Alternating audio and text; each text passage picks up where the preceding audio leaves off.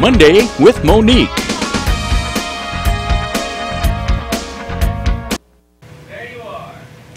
Well, good morning, everybody. Welcome to Mondays with Monique. It is such a great day and a great pleasure to have Baily Fruend and Peter DeCordy from the Rancheria. They're going to be our guests today. Peter's going to cook up some good stuff and talk about what's happening at the Rancheria. There's so much going on, from concerts to beer fests, etc. So we'll be right back. Stay tuned, and we'll tell you all about it. You're watching Amador County's local television network, TSPN. Welcome back to Mondays with Monique. I'm Monique Grosade, and we have a great show planned for you.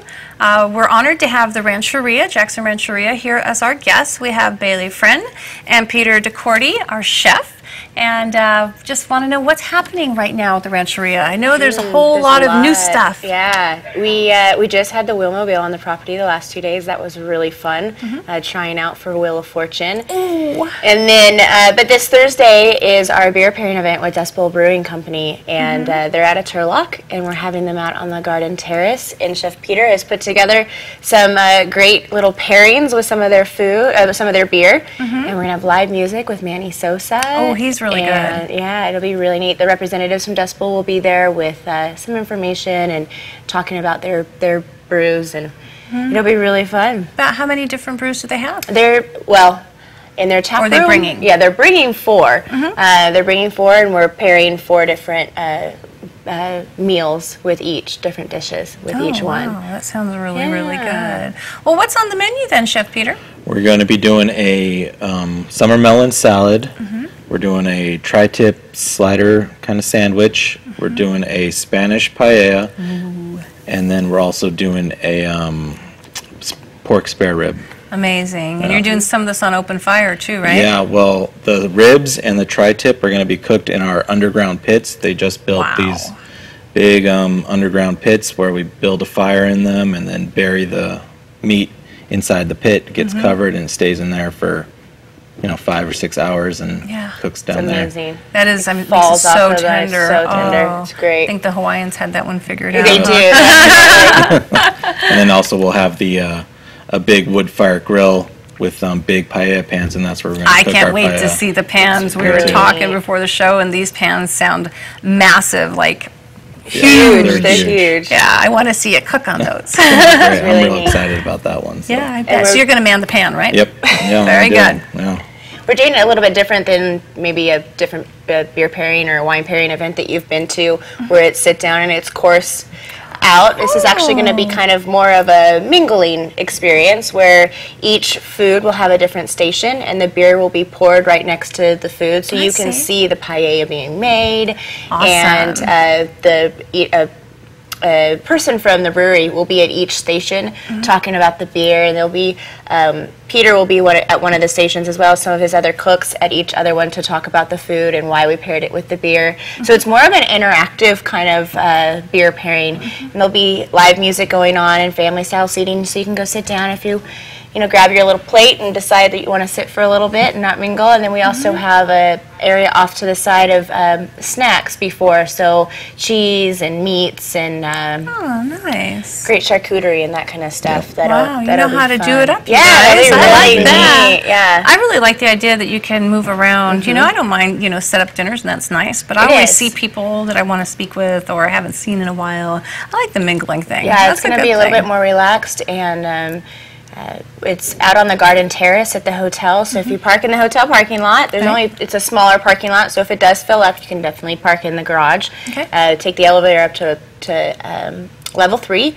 Take the skywalk over, and then you walk into you're right there in the hotel, and it's off to just outside to the coffee shop. Yeah, to the left. Okay. And Will call will open at 5 o'clock if you decide the last minute you want to buy tickets, and then doors open at 6, and we'll have the event going right at 6 o'clock until 8. Awesome. And it's going to be a beautiful day. It's only supposed to be 85 on Thursday, and it's all covered with our big new Terrace tent, and it's really pretty out there. They've done an amazing job.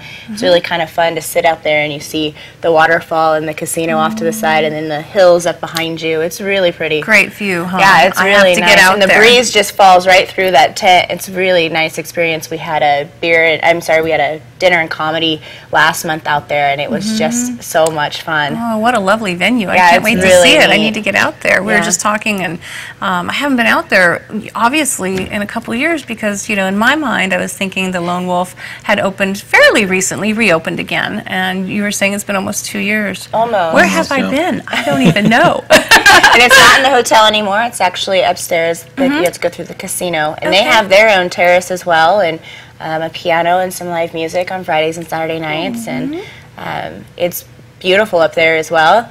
Then they have locals nights on Wednesdays and Thursdays. Okay, everybody, pay attention to this part. This is the important part. Go have dinner at the Lone Wolf. We are open till 10 o'clock at night, which is different for our area, so you can go have dinner a little bit later. We're open at 4. You can go in and let them know you're a local and you're here for locals night, and it's 20% off your food and free corkage. So It's a bring in a great great Amador County wine, opportunity. and we won't charge you for a corkage. And you have a very diverse menu. You have, some items that are not quite as expensive. You have some very high-end items. What's your high-end item that you just comes to mind Oh, first? they do filet and lobster, Oh, I would like that. which is very popular. Right? I could do that. And they also Yeah. do lobster macaroni and cheese right now. Yeah, they changed up the menu a little bit and added a few smaller dishes or more pasta-style dishes that were less expensive, so you don't have to feel like you're going to Lone Wolf and you're going to spend a ton of money. You can actually go up there and not spend too much. And the lobster mac and cheese I have not tried yet, but I'm really excited to go up there and check that out.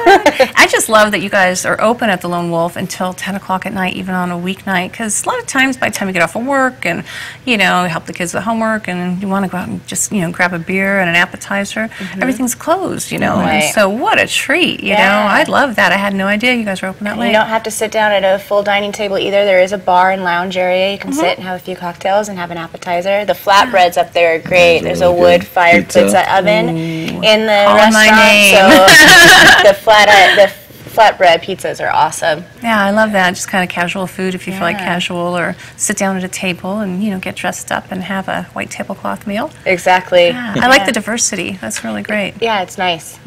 But the beer pairing on Thursday, tickets are only $30, and actually there's a special right now. Tell us about the special. Give you a little hint. If you want to buy tickets and you have a buddy coming with you, you can purchase them online at jacksoncasino.com. Okay. In our entertainment area, you can go on and just click on the event. Right. And when you purchase the tickets, there's a little code you can put in for a buy one, get one free ticket. So 2 people for $30. Are you going to give us the code? I am. It's Dust Bowl. All one word, just like the brewery. Dust Bowl, easy. DUSTBOWL. Dust Bowl. Buy one, get one free. So 2 people for $30. Beer, food, live entertainment. It's a great deal. It's a great deal. 4-course dinner, 4 different types of items, 4 different Snacks types as of well. beer. Yeah. Yeah.